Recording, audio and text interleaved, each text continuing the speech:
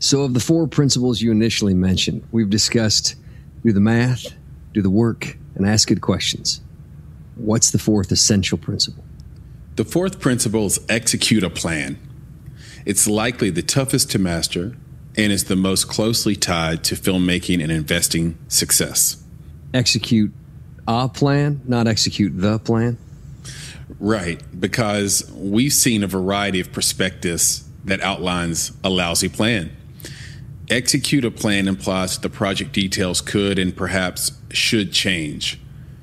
But to get deeper into this, we sort of have to ask ourselves, what is a plan? A plan is the best explanation for a theory or thesis the producers and filmmakers are considering. What makes an explanation great is its specificity. So, if a plan is, or if the plan is to win a festival and garner attention from a buyer or a distributor, and it doesn't work, the producer can say to you, well, we entered the wrong festival.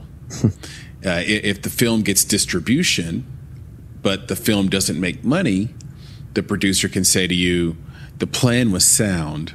We just went to the wrong distribution company, right? Yes. So first, get to a highly specific plan and then execute it.